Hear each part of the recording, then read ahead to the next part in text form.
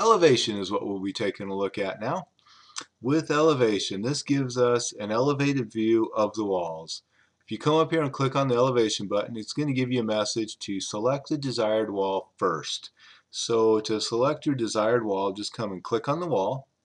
Gives us all the little handles and the little blue buttons and everything back there. Then we can come up and click back on elevation. Splits our screen for us, puts our wall up in elevation. To add an additional wall, simply click on the wall, click on the elevation button. It adds it in as tab number 2, L2 for elevation, elevation 2. If you close your elevation window and you want to come back in and view your elevation again after you've made changes, let's make a change here. Let's take the crown molding off, that little guy. So I made a change. I'm going to take the whole cabinet out so it's an obvious change. I've made a change and I want to view that change in elevation now. So just simply come back up and click on elevation. You may have to change your tab to get to the right window, but here's the elevation. I've removed that wall cabinet.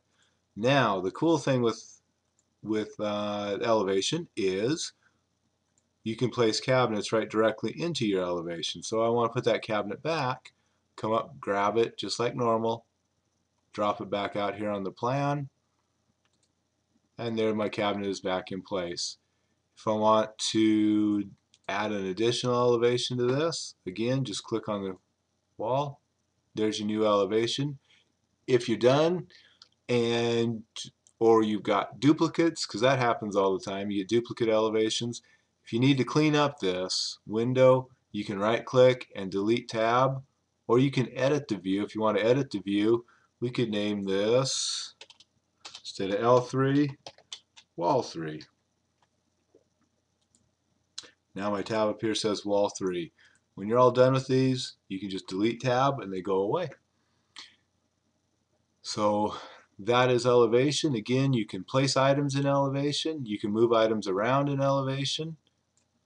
Handy for up down. So a lot of your editing you can do in elevation, and it's a whole lot easier sometimes to be able to see it in front of you. Whoops. And it's a wild man when you move sometimes if you're not watching what you're doing. But it's handy to be able to see it in front of you and what it actually looks like in real life.